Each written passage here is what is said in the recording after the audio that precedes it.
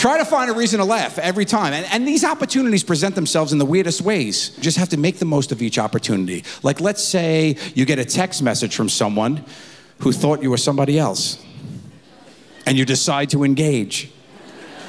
This happened to me not too long ago when somebody texted me who thought I was somebody else, and I thought I would reply. And I'd love to take you guys through a quick text conversation I had with this stranger.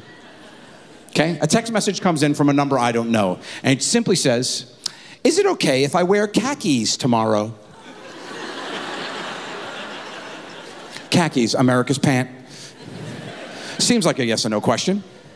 Wrong. When you're messing with people, the devil's in the details. You need to speak with confidence about misinformation. So I reply, "Jeans will be fine as long as they're not low-rise." And they say, "You sure? Nobody wears them in the office, but hey, you are the boss." That's me in this scenario. I'm the boss. I said, "You got it. Where are you parking?" They said, "Where I normally do, up by the university." Now, I need to know where I work. So I say, "Out of curiosity, what do you call the university?" They say, "BU. What else would I call it?" I write back, "Some people call it Boston University, and that really annoys me. Ha ha." To which they reply, "Me too, LOL. Boom, we're in Boston. Welcome to Boston, everyone. Grab a jacket, it might be chilly. I don't know, I'm not there. But I'm the boss. So I should start doing some boss shit." So I say, "Any way you could get in about a half hour early tomorrow?" "Oh, don't oh, this is a grown adult. Texting the wrong number. Chickadee, check your digits before you wreck yourself."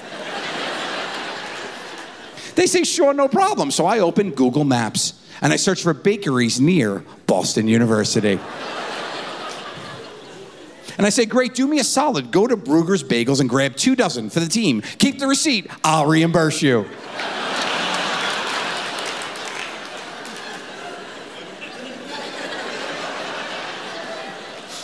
"Will do, I love that place." But I'm having fun, so much fun, but conversation's over, period, the end. But I want back in. I want to restart this train. So I got to say something, right? I got to say anything. Take a shot in the dark, throw a Hail Mary, if you will. So I just say, "How's your dog?" To which they respond, "Much better, thanks for asking." Bingo was his name, oh, y'all. He's super attached to me now, though, after the surgery, to which I reply, "Oh, that's super sweet. Why don't you bring him to the office tomorrow?"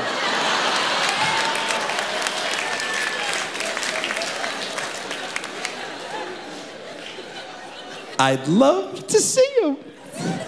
"Are you sure? That would be so great." "Absolutely. See you in the AM."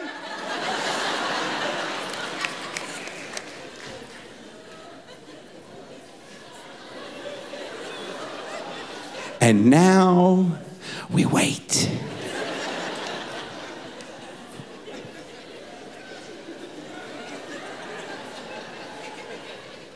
Think about what has happened here, friends. Think about the multiverse of madness I just created in Boston, Massachusetts. There was someone who is now waking up 1/2 hour early, picking out their finest denim. Going to pick up 2 dozen uninvited bagels that they're gonna be out of pocket on. They ain't getting that scuttle back. Then they're gonna walk into their place of employment with 2 dozen baked goods under one arm and a chihuahua in a full body cast named Chico de Gallo. "I'm here." I did that. I can't sleep. You kidding me? I'm so excited. I got Christmas morning syndrome. You know it. You're trying to fall asleep. You're laying there looking at the lights. 1 o'clock, 2 o'clock, 3 o'clock rock. What happens?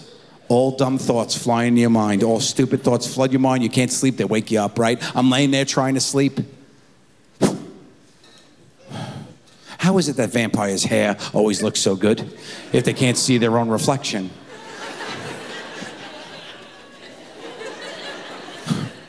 Why don't we call them mouth jobs?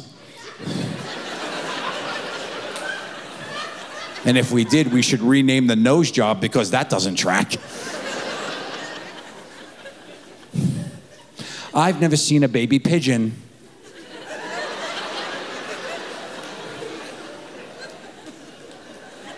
And neither have any of you fuckers. Let's talk about that for a minute. Why? How? Has anyone seen a pigeon this big? Never. Why? Are they being born full size, popping out of large sized eggs like giraffe? Like, I don't know. How surprised was the first guy who ever threw a boomerang?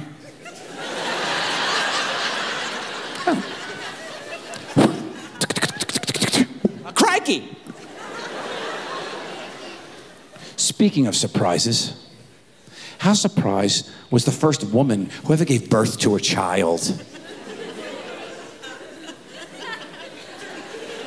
Unga Bajunga is sitting in her cave.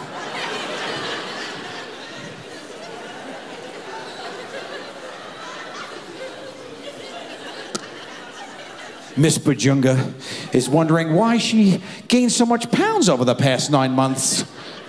Maybe too much brontosaurus beef? The sun rises, she hits the fields to get her gather on and gets a weird rumble in her tum-tum. Ooh. Girl. She squats down to push out what she thinks is a stubborn turd.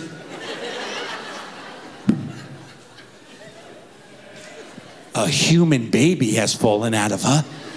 It's screaming, she's bleeding. She goes to run away. It's attached to her, by the way. So what the fuck is she gonna do?